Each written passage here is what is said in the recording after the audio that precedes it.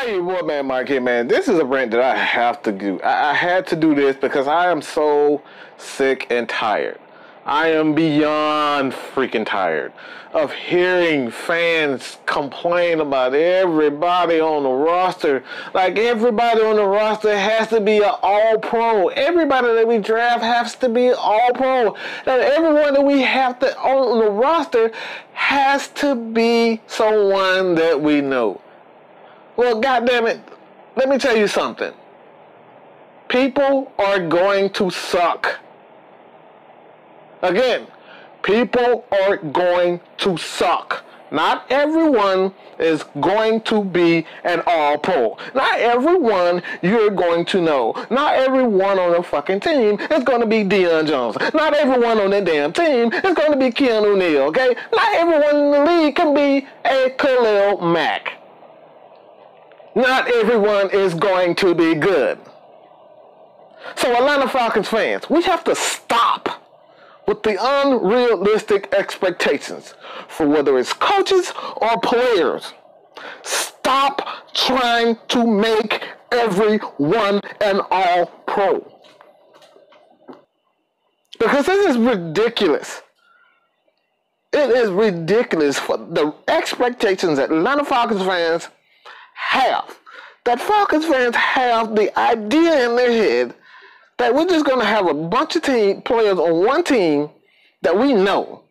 That we have expectations for everyone on the team that they're just going to make all the great plays. We're going to have all the best players. Like this is a game of freaking Madden. Guess what, people? We're going to have someone on the team that sucks. Guess what?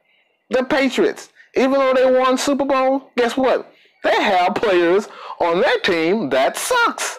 They have players on their team that makes mistakes. They have coaches on their team that makes mistakes. It really irritates me to a point that I lose freaking control. When we sign someone that no one knows about, or you haven't heard of, you haven't taken the time out to do the proper research on the guy, then you say, who the hell is this? Who is this guy? I've never heard of him before. He freaking sucks. Well, guess what? He sucks for a reason. That's the reason why we signed him to a one-year deal. Worth $100 grand, $200 grand, $400 million, $400,000. I can't even freaking think right now because I'm so pissed off at fans. Like, we have this unrealistic expectation that everyone on the damn team has to be great. Like seriously, these guys were signed and drafted for a reason. All right? A guy like Duke Riley. All right? We got to stop with the unrealistic expectation for this guy. Guess what? He was drafted in the third round for a reason. He wasn't a first rounder. If the guy was drafted in the first round, I could say, okay, we're going to look at this guy and we say, okay, he's a bust, he's a bust, he's a bust. But he's drafted in the lower rounds, okay? I'm just so heated right now. I'm so heated right now because we have these unrealistic expectations for players that we know are going to suck from the very beginning. That they weren't that great from the very beginning. They were project players from the very beginning. And no, we didn't sign a lot of these guys to mega contracts to be all-pro players. All right? There's going to be ups and downs.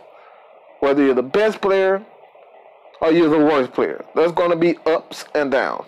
So Falcons fans, enough with the unrealistic expectations. There's going to be players on every team that's going to suck. So that's all I have to say about that.